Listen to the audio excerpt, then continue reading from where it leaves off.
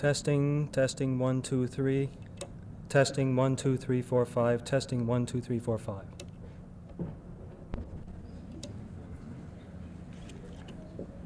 Our speaker this evening is Mr. Stanley Karnow, foreign editor of the New Republic. Mr. Karnow is a graduate of Harvard, was then a student at the University of Paris, and since that time he served as foreign correspondent for a number of publications, including Time Magazine, Saturday Evening Post, and the Washington Post. He's author of several books, and also recipient of a number of awards, among them a citation from the Overseas Press Club in 1966, and the annual award for Best Newspaper Interpretation of Foreign Affairs in 1968. In addition to his functions at the New Republic, he writes a weekly newspaper column on foreign affairs that is syndicated by the Des Moines Register and Tribune Syndicate. And as some of you, I'm sure, are aware, one of his columns appeared just this morning. He said there was nothing, he didn't have any extra plans that happened, but anyway, one of his columns appeared this morning in the Register. Most recently, in February and in March, he's visited the Middle East, and his findings have been appearing in a series of articles in the New Republic in recent weeks. And of course, the assassination of King Faisal of Saudi Arabia today again points up the importance of the Middle East, the flux which is there, and the situation never seems to stabilize. And although Mr. Karnow is willing to answer questions on any aspect of foreign policy, he's been in foreign editor for a number of years, I think it's most appropriate that tonight he's speaking to us on the subject of his impressions of the Middle East. May I present Mr. Stanley Karnow.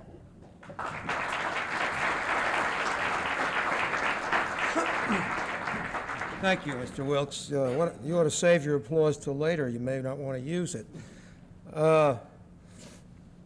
This story of the assassination of King Faisal, which I read at the airport in Chicago today, reminds me of all the complications involved in talking about the Middle East. I was at a journalism class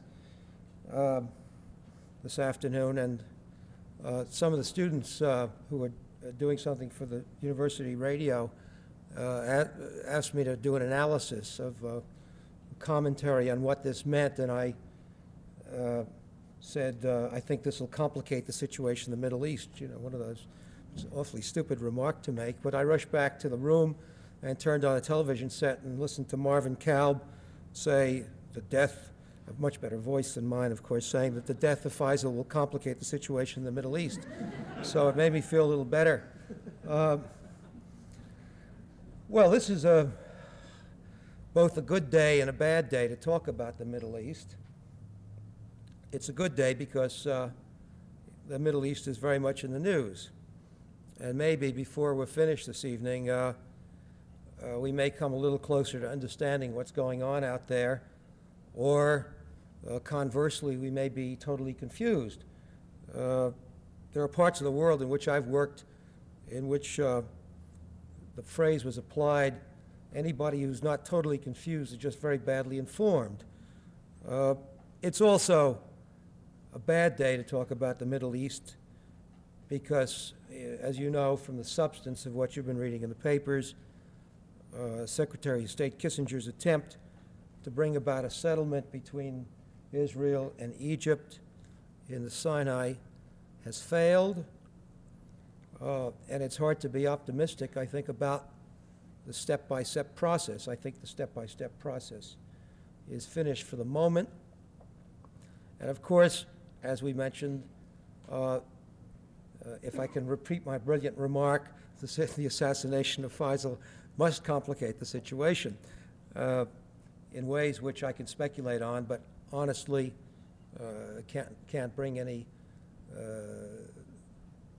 great illumination to. I'll return a little while to trying to explain what happened, or what I think happened during the Kissinger shuttle during Secretary of State Kissinger's attempt to reach a settlement in the Sinai. And I'll also try to make some guesses about what's going to happen in the period ahead. But first, I'd like to start out with the usual caveats and also make a few generalizations about the area, and in the hope that maybe we can understand our limitations in trying to understand the area. Now, let me say at the beginning that I'm not an expert on the Middle East. By that I mean I haven't spent a great number of years in the area. I've been there in the area on and off since the 1950s, and I've just spent 6 weeks traveling through the Middle East, Israel, Jordan, Lebanon, Syria, and Egypt. I think I must have drank 3 gallons of Turkish coffee and listened to dozens and dozens of people, ranging from the leaders of Israel, Prime Minister Rabin, Defense Minister Peres, and Foreign Minister Allon, King Hussein of Jordan, and many others, down to Palestinian commandos, Cairo taxicab drivers, the lady who cleaned my shirts, and so forth. So these are mainly impressions, in a sense. I don't have any definitive answers, and I might add that I think that possibly the different peoples in the Middle East really don't have any definitive answers either. Otherwise, there wouldn't be a problem out there. The first generalization that I'd like to throw out is this, that we have a tendency, it seems, when we look at the Middle East, look at it through television or through our newspapers, to think that to see this area as one divided rather simply between Israelis and Arabs. In fact, there's a television show going on, public broadcasting, which is called just that, Arabs and Israelis. It's a rather good show, actually. It seems to me the title is somewhat wrong, because the area is tremendously diversified. What I'm trying to say, and I'm trying to set this stage in a way because it takes us up to the problems, the present problems, the diplomatic and political problems, that there is tremendous diversity within each country, and there's tremendous diversity among the various countries. Let's take Israel, for example, to start with. It's a nation of roughly 3 million people, most of them Jews. There are some Arabs, a few 100,000 Arabs. But if you take the Jews of Israel, you find a kind of crazy quilt of different peoples, even though they're all Jewish, even though religiously and nationally they consider themselves to be Jewish. They are nonetheless different. You have, for example, the so-called pioneer generation of East European Jews who went originally to Israel and settled it. People who were personified in Ben-Gurion, Golda Meir, and others, many of whom were socialists, many of whom invented or refined the kibbutz system, which was a kind of socialism. That older generation is beginning to fade away, but it did play an important role, and it has an important influence in Israel. And you also have now from Eastern Europe a new group of Soviet Jews who are just beginning to make an impact. They've just arrived within recent years. They're having great difficulty. Just anecdotally, one of them is a man that I met in the Soviet Union 4 years ago, who was at that time pointed out to me, in fact brought to me by the Soviet authorities as a good example of a Soviet Jew who was not dissenting, and in the weekend I spent with him, he told me at great length why there was not a problem for Jews in the Soviet Union. And then a couple of years later, I got a letter from him, and it was from Israel, so he's in Israel now, telling just the opposite story, of course. He, like others, is an intellectual. He's a writer. A good many of the Soviet Jews who've come in, besides a lot of the old people, are physicists, scientists of one sort or another. A lot of them are having problems adjusting. My friend, who's a writer, was sent down to the desert.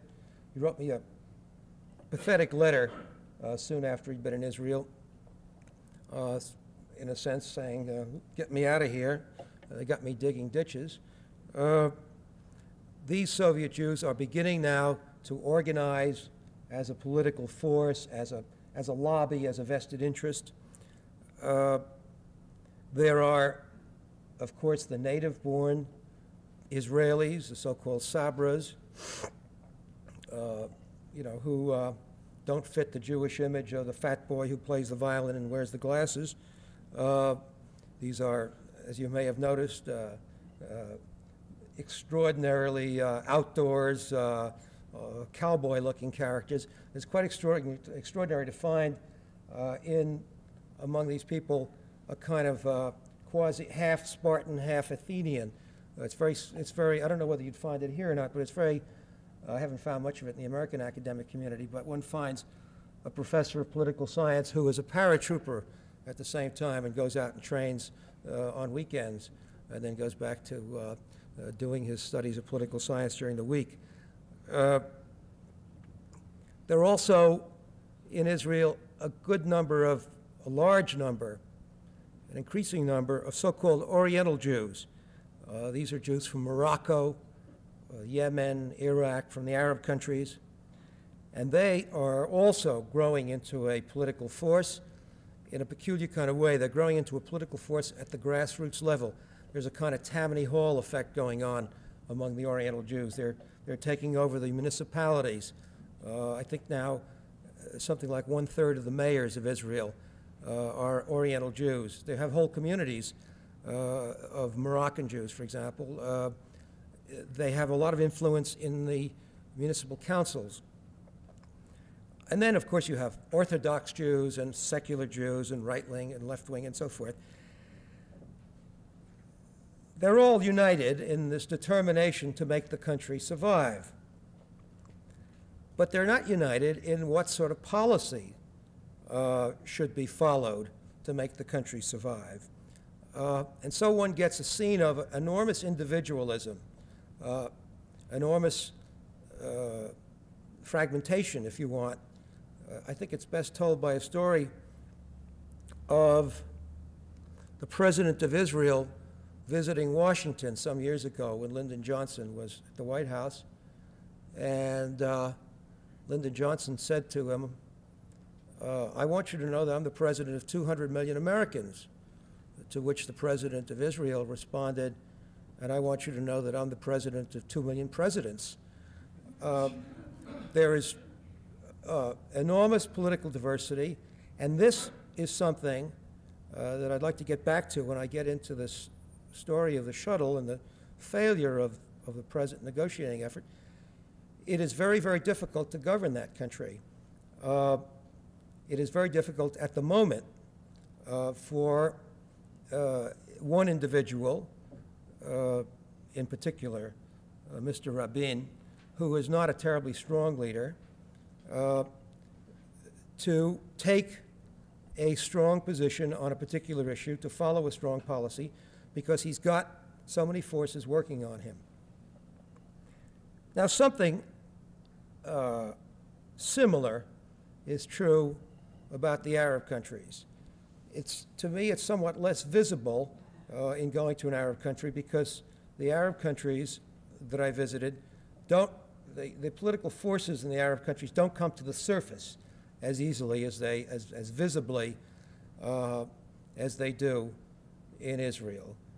In Israel, everybody suffers from logorrhea. You can't turn people off. I mean, everyone wants to talk, and they want to talk for hours, and everyone represents his own movement and so forth. It's a little less, in the Arab countries, there's somewhat more restraint, although I must say there is a lot of conversation. Conversation and interviews by heads of state national industries of the Middle East, and there's a lot of talk. But if you take, for example, President Sadat of Egypt, he has to be concerned about various factors in his society. He has to be concerned about the military establishment, let's say. He has to be concerned about the peasantry.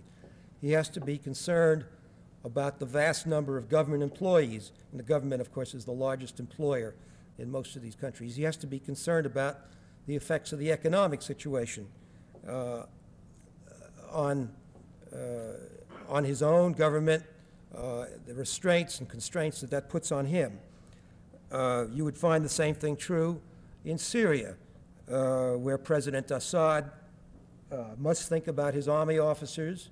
He is himself an Air Force commander. He has to think about that officer caste that put him in power. And then we can get into all the refinements, because that officer caste is, I don't want to bore you with all the complications of it, but that officer caste is, belongs to a minority sect within the Muslim community. They're Alawis, which are a so-called heretical or slightly unorthodox group, and therefore they're a little bit apart. It's as if the country were being run, let's say, by Mormons, if you want, as if it were a Catholic country being run by Mormons. I picked that out of the air. But at any rate, he's got to be concerned about the Muslim majority and the Orthodox, the Muslim orthodoxy. He's got to be concerned about the Ba'ath Party, which was the socialist party that ran Syria, and from to which he pays a kind of lip service. I mean, everyone belongs to the Ba'ath Party, but it's a little bit, at this stage, like Mussolini and the Socialist Party, the Italian Socialist Party. In other words, he's taken over the country, and the party has become more or less of a figurehead, although it's something that he can't disregard entirely, because his rivals are off in Iraq and neighboring Iraq, where they're constantly plotting against him. Everybody's plotting against everybody else, of course, you know that. And so he's got to bear all these these things in mind. And adding to these complications is the problem of relations among the Arab states. In other words, a man not only has his internal problems to worry about, but he's got to be looking over his borders to other Arab countries, and what we call the Arab world, which I think is more of a hope than a reality,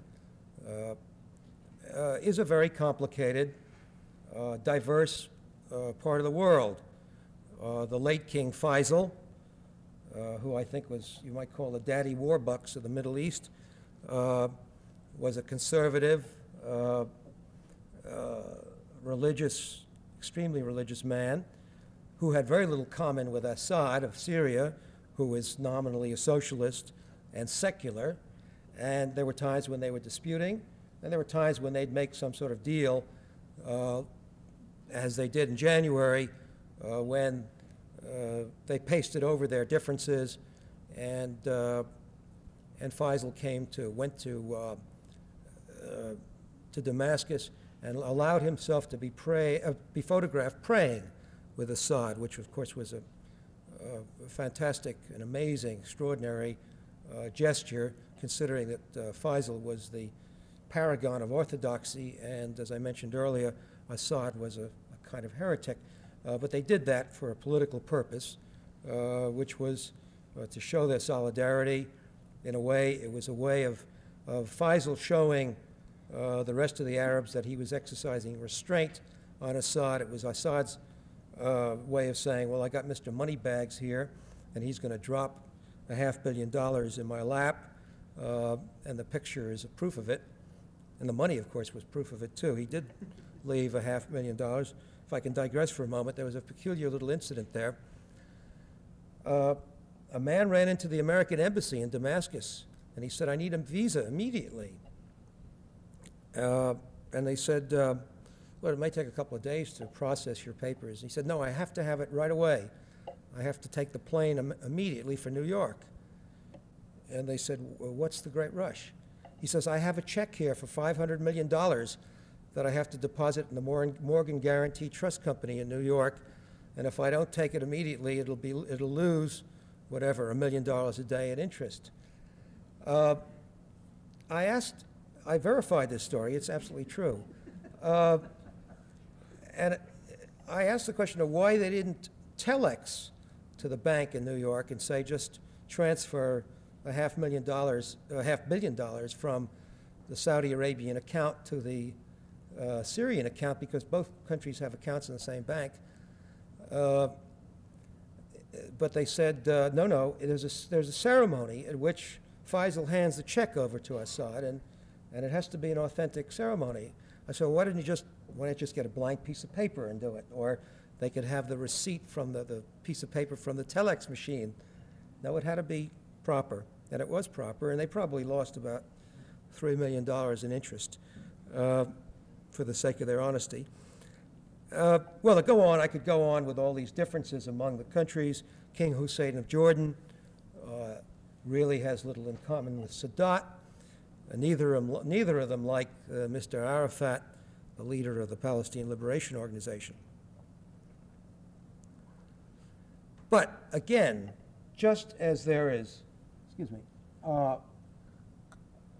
tendency for the Israelis to unify in the face of an outside threat, whether it's a military threat or a diplomatic threat, there is also a tendency on the part of the Arab states, if not to unify exactly, but to keep looking at each other rather suspiciously, to try to hold others back from doing things, from going too far ahead in any particular direction.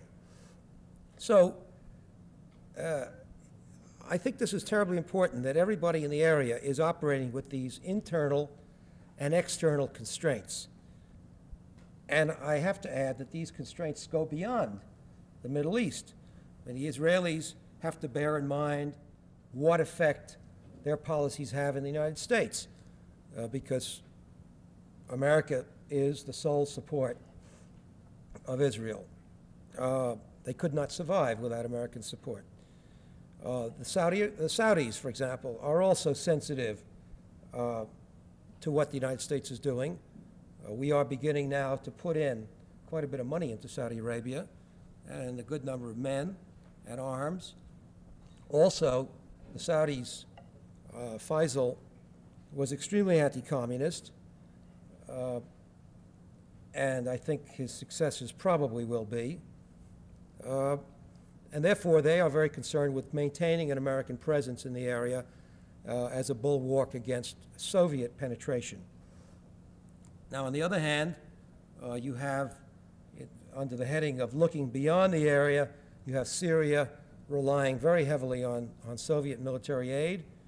The Egyptians have, in the past,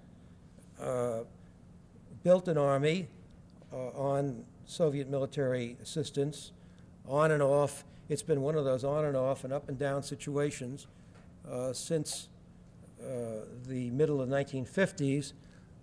Since the 1973 war, there's been a cooling off in the relationship between the Russians and the Egyptians, mainly because Sadat has been going along with Kissinger's step-by-step approach, which has made the Russians rather unhappy because they wanted to play the diplomatic game too. And so there have been strains in their relationship. Sadat is a man who tries to keep as many actors in the arena as possible. As his relationship with the Soviet Union begins to erode, you may have noticed he goes off to France and buys $1.5 billion worth of weapons in France, with the Saudis paying the bill, incidentally. He sends somebody over to Libya to talk to Gaddafi, who's much more radical than he is.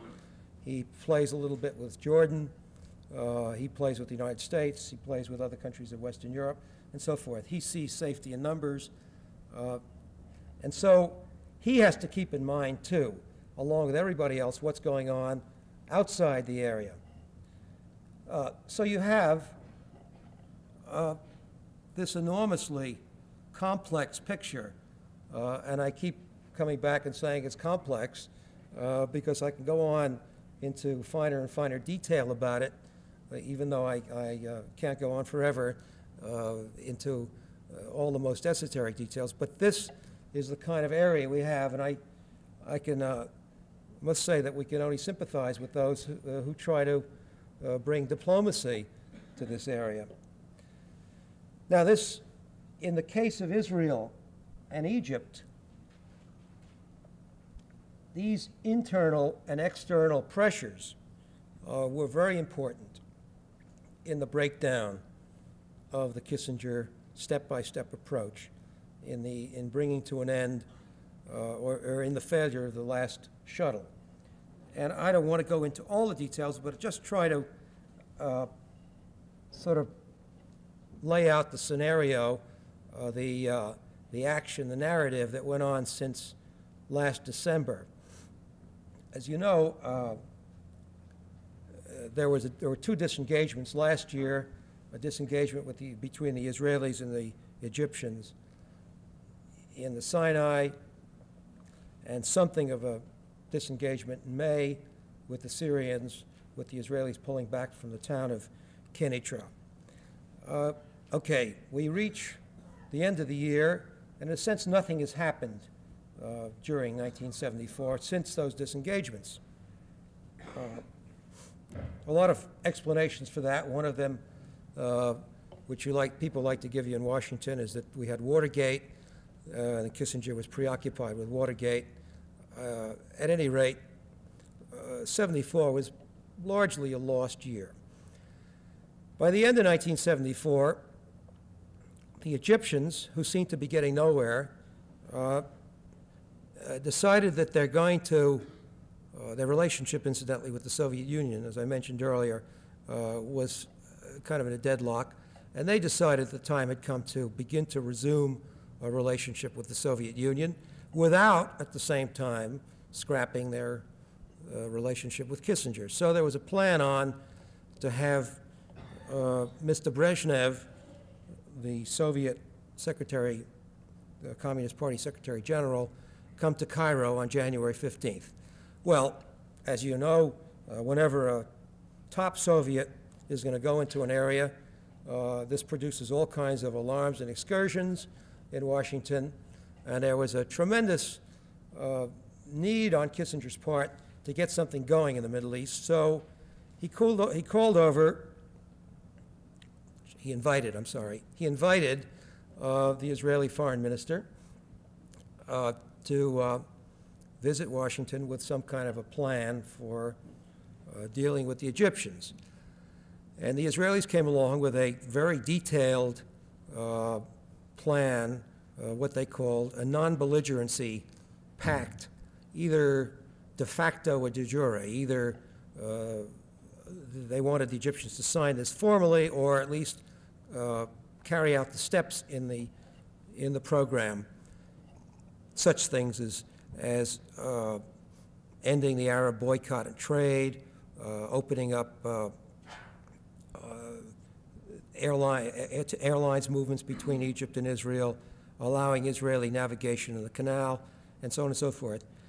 Also renewing for a long period the UN force that operates along the east bank of the canal and separates the Israeli from the Egyptian forces. In exchange for this, the Israelis would give up territory in the Sinai. This is territory that they conquered in 1967. Now, in the Israeli mind was, the more of these items in the laundry list that we get from Egypt, the more territory we'll give up. So they presented that. And one of the reasons why this whole thing was done was to impress Sadat with the seriousness of Israel's intention to negotiate so that he would not make a deal with Brezhnev when Brezhnev came to Cairo.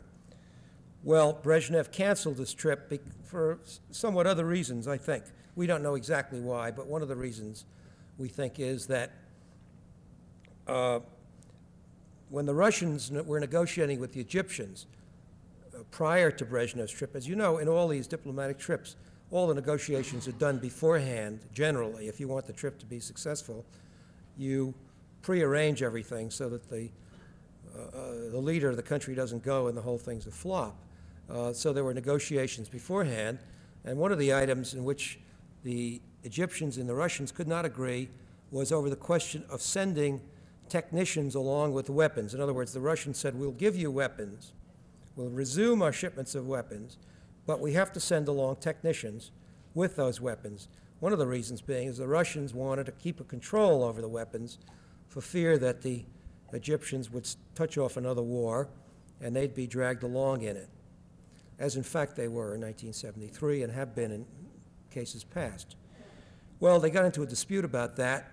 Sadat would not have the technicians. He wanted the weapons for himself, and the visit was canceled. I think that was probably the main reason. At that point, seeing that the Russians were set back somewhat in Egypt, Kissinger wanted to accelerate the negotiations between Israel and Egypt in order to keep the momentum going, for fear that if they didn't do it, something would break down, the Egyptians might accept, make a compromise with the Russians again. And so, to jump ahead, Kissinger went out in February to explore the possibilities of a deal in the Sinai. Now, when I was out there during this period, it seemed to me that there was a possibility of a deal on the Sinai.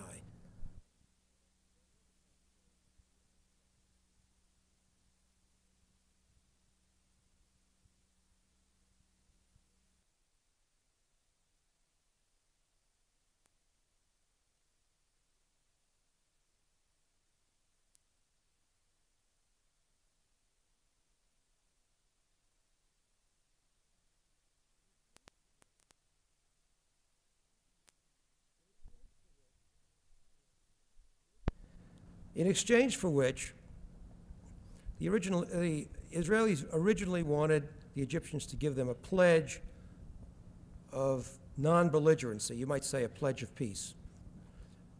The Egyptians could not do that for a reason I touched on earlier. They couldn't go further with the Israelis than other Arab states wanted them to go. In other words, Sadat could not go as far as to give a direct pledge to Israel, because that would have meant, in a sense, recognition of the state of Israel. Now this gets awfully esoteric, because the Arabs claim that they have already recognized the state of Israel at the UN in something called Resolution 242, which says that all states in the area should live in peace within secure and recognized boundaries. And the Arabs say that does constitute recognition of the state of Israel. But somehow or other, to make a direct statement saying, we pledge that we will not attack you, Israel, sort of escalates this recognition. And Sadat felt that he couldn't do this. Israel insisted on it. And Israel insisted on it because, for a reason I touched on earlier, Mr. Rabin is terribly weak. He governs with a coalition government. He can only govern with the assistance of 7 or 8 members of a religious party, which is rather conservative on foreign affairs, although domestically it's not that conservative. He also feels the hot breath of his defense minister, Mr. Peres, who got about 40 or 42% of the votes when they were both rivals to become prime minister.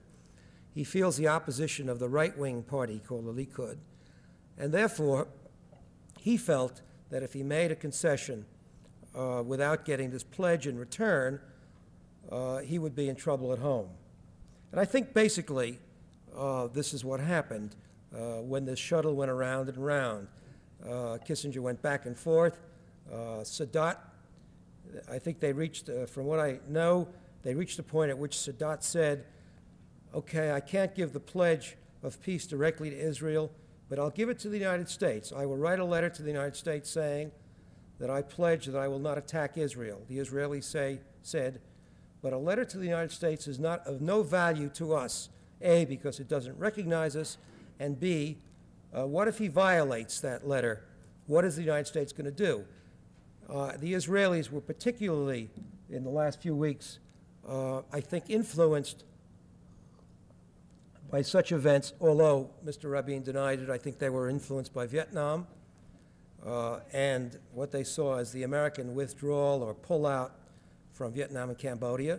And this raises the questions in their mind, well, after losing 50,000 men and spending whatever we spent, $150 billion in Vietnam, they're dropping it all. They're dropping Indochina. What good is a pledge? What kind of guarantee is that for us? They also saw a rapprochement between Iran and Iraq, which in Middle East terms is rather important because one of the arrangements was that if the Israelis gave up their oil field, they would be given oil, substitute oil by Iran. Now they see Iran making a deal with Iraq, which is a very left-wing Arab country, and this began to worry them. It began to worry them that they would not, they couldn't count on the Shah of Iran for oil because he was moving closer to the Arabs. I personally, if I can just offer a judgment, I personally think that the Israelis probably should have taken the risk of coming to terms with Sadat, even with this, even though the guarantee from the United States is an unsatisfactory one and a shaky one. And the main reason is because I think if they had come to a settlement, it would have improved their chances of dealing with Syria. It would have isolated, if you want, it would have isolated the Egyptians from the Syrians instead of pushing them all together, which is what's happened now. I mean, what we're going to see now, I think, I don't think war is going to break out tomorrow, although it may happen a few months from now. I think what we'll see now is a move to Geneva. The Geneva meeting, which started at the end of 1973 and then broke down, is still sort of hangs there, and it's a venue, it's a place to go to. And I think what will happen is everybody will move now to Geneva. It's very hard to see what's going to happen there. The Russians will take part in Geneva. And although I don't think the Russians are necessarily trying to pour fuel on the flames of the Middle East, they're not going to be easy to deal with, at least for the opening months. We'll see the Syrians and the Egyptians and perhaps others. It's not clear whether the Palestinians will come or not, whether they'll come by themselves or whether they'll come as part of another delegation. But anyway, we're going to see a very a kind of a maelstrom for a while at Geneva. One can say that it buys time, and as long as they're not shooting, you're ahead of the game in the Middle East. But it may be buying time for an explosion that could be worse afterwards. And one element in that I think is rather scary is the possibility that during this time period, the Israelis might be developing nuclear weapons.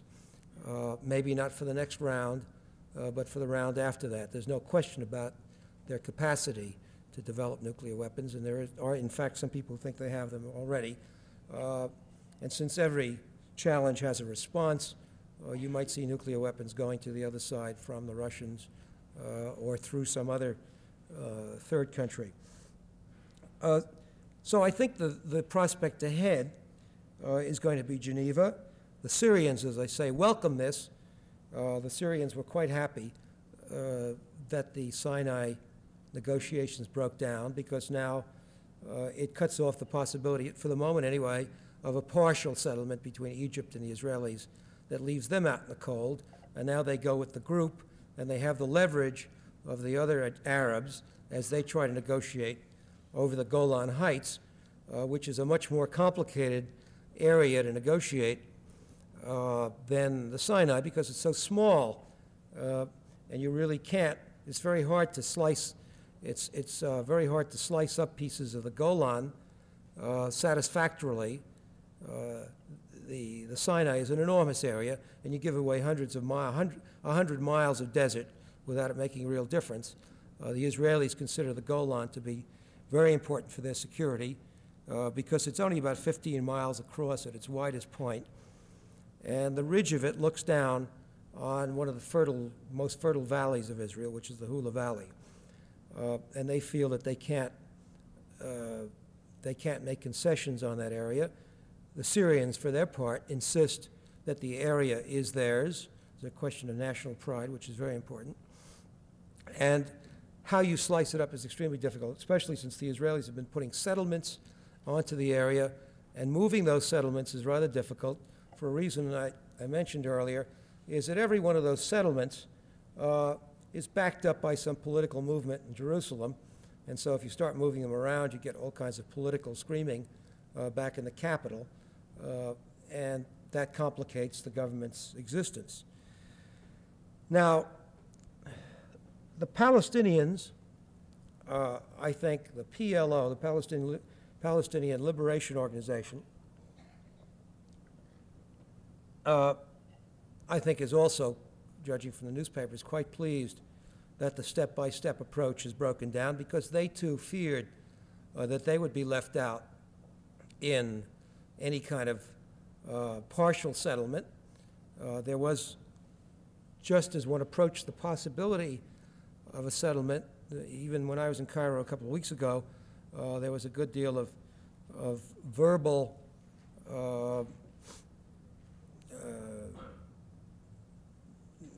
criticism going back and forth between Palestinians and Egyptians, with the Palestinians warning against warning the Egyptians against making a partial settlement, the Egyptians telling the Palestinians to keep their noses out of it.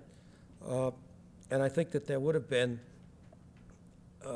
some problems with the Palestinians had they been cut out. Now I think, and this is my own reading of the Palestine Liberation Organization,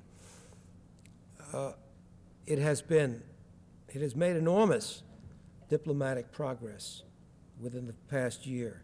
As you know, it was sanctified at the Arab Summit meeting at Rabat in September, and called the sole legitimate representative of the Palestinian people. Mr. Arafat went to the UN, was invited to speak at the UN.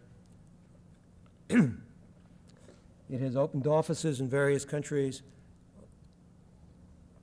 and so forth. But I think it's a movement in trouble, because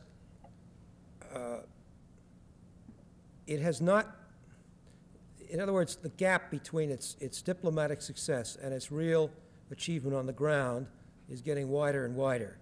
That is, you don't, just because you go to the UN, just because you have an office in Tokyo or an office in New Delhi, just because you have diplomatic respectability, doesn't give you any more territory on the ground. And it seems to me, that is, by territory, I mean it doesn't bring you any closer to having a state, which is what the Palestinians want. And it seems to me that the chances for the Palestinians to have a state within the foreseeable future are fairly remote, since the two countries that are most concerned with the Palestinian problem are Israel and Jordan, both of which are hostile to the idea of a state between them, West Bank state, under the PLO. Now, it seems to me that as time goes on, and the prospects for the PLO of actually getting territory remain remote, it seems to me this causes frustrations and doubts and so forth within the PLO, and it seems to me it doesn't destroy the PLO by any means. On the contrary, I think it would tend to radicalize the PLO, and I think we might see on the part of the Palestinian Liberation Organization a return to return to violence, hijackings, assassinations, the sort of thing that we saw in recent years, and has been calmed down as they were making diplomatic progress. Now, the interesting thing about this is that it seems to me, and here I'm just speculating on the basis of what I observed and the people I talked to, especially among the PLO people themselves, that the real targets of this radicalization are not so much the Israelis, because the Israelis are terribly strong militarily, but it seems to me that the real targets could be the conservative Arab states. I mean, my first inclination when I read that Faisal had been assassinated was to think that it was done by a Palestinian. That didn't make any sense today, because there was no reason today for a Palestinian to assassinate Faisal. But if Faisal had lived, if there had been progress, diplomatic progress, and the PLO had been left out of it, there might have been reason for a radical Palestinian to assassinate Faisal 6 months from now, as there might be if the diplomatic process gets going again, to take certain actions, particularly in Arab states that are weak. Lebanon, for example, which is a very weak state, in which there are great numbers of armed Palestinians, seems to me to be a vulnerable state. Some of the states of the Persian Gulf, where there are large numbers of Palestinians. I think that, in a way, I think the Israelis would almost welcome the radicalization of the PLO. That is to say, the real radicalization of the PLO. A, because they've been calling the PLO radical all the time. I mean, they have refused to see any gradations of moderation or radicalism in the PLO, and this, in a sense, confirms their theory.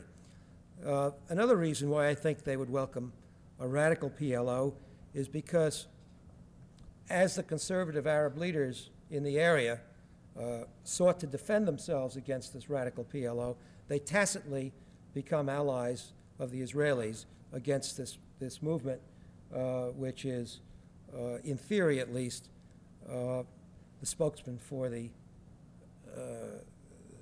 Palestinian people. My own view, again here, I don't want to dwell too long on the Palestinian problem because it's one we can talk about all night, but it seems to me that the answer still has to be a problem of finding a territory for the Palestinians. And here, and as I said earlier, since neither the Israelis nor the Jordanians are prepared to deal really with the PLO, I think a distinction has to be made between the PLO and the Palestinians. A question has to be asked, do all Palestinians really support the PLO? We don't know. There hasn't been any election to prove it. I did discover in traveling around the West Bank that the Palestinians living in that area are rather pragmatic. If you say, would you like a PLO government? They say, okay, we'll take a PLO government. I mean, they're all against the Israelis, but if you say they'll take a PLO government, well, what if you can't have a PLO government? How about being a part of Jordan? Okay, if we can't have a PLO government, we'll make a deal with Jordan. In other words, they're prepared to discuss all kinds of other possibilities. But I do think that the Palestinian issue, which is a crucial issue in the Middle East, really has to be dealt with. And I think the Israelis, of course, have been terribly remiss over the years in not dealing with it. Well, at the moment, just to wind this up, the American role in the Middle East has been greatly reduced, weakened for the moment. And this means, I think to a large extent the Israelis are going to have to pursue their own foreign policy. In a sense, Henry Kissinger has been the foreign minister of Israel for the last couple of years. I think the Israelis have to be, ought to be, more imaginative in their foreign policy than they have been. At the same time, it's hard for me to imagine that they will be, since any leader that comes along, unless we see the return of the Messiah, is going to be operating under all these internal political pressures that I described earlier. So there's a chance, I wouldn't minimize the possibility of another war. As I say, not immediately. I think Geneva will be given a chance. That will take several months. Wars usually begin in September, don't they? On Sundays in September. I'm not making a prediction here. I think we could see a resumption of the oil embargo, which, as we know, doesn't affect us that much directly, but does put tremendous strains on our relations with Western Europe and Japan. We see a changing situation in Europe when we, the United States, no longer can count on Portugal, Greece, Turkey. Italy is in a changing political situation. I hate to sound apocalyptic about it, but I will say that whenever I've been optimistic, I've been wrong. So I'll listen to your questions, and maybe you've got something better to offer.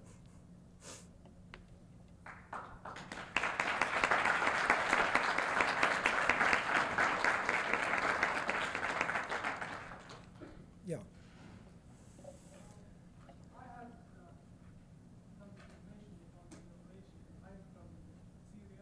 Yeah.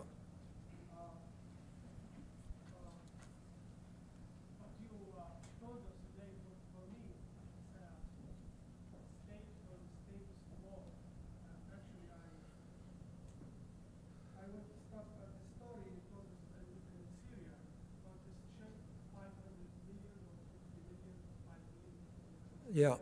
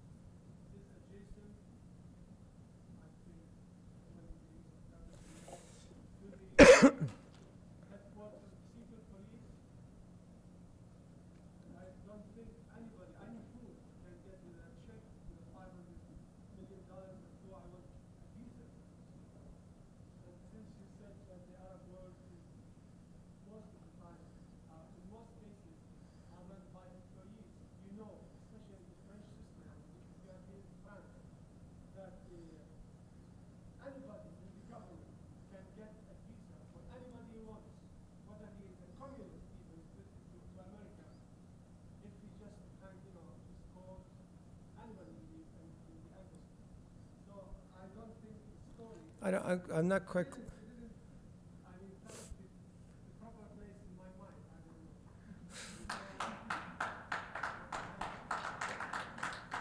I don't get your point, though. What was the question? No, I'm not asking a question. I'm trying to tell you that you said you verified the story and you found it true, right? Well, I verified it with.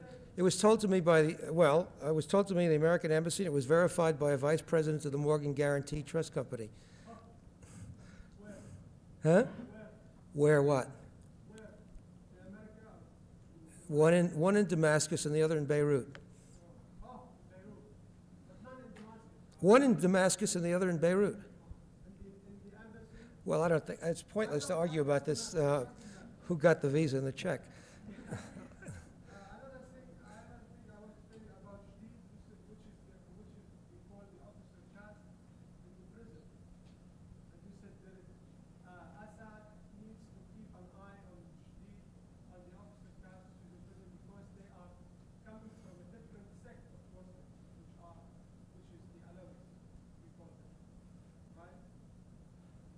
Yeah, I talked about the officers coming from the LOE cast. Well, I want to tell you that both of them Are LOEs? are Alawi. Yes, I know that. Both of them are coming from the same tribe. Yeah. So I don't think that he needs to, I mean, there is no way we can connect the religious differentiation or secticism as I get to your application to understand. I think there is no way we can say the secticism is found in Syria because of this problem. This is not the problem in Syria, and this is not, in my opinion, I guess, Shdid is now this. Would you explain who he is? Maybe people don't know who he is. Well, I think for my American friends, they won't understand and grasp the idea. But you have been there and you seem to know very much about the Middle East, especially the Syrian problem. Another problem, this is a direct question. You said that you sympathize with those who wanted to introduce diplomacy to the area.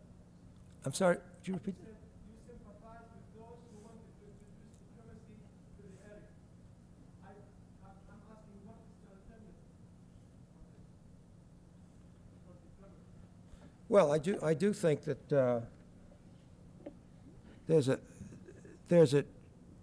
there's a feeling in Israel, certainly, that they could fight another war and maybe a war after that.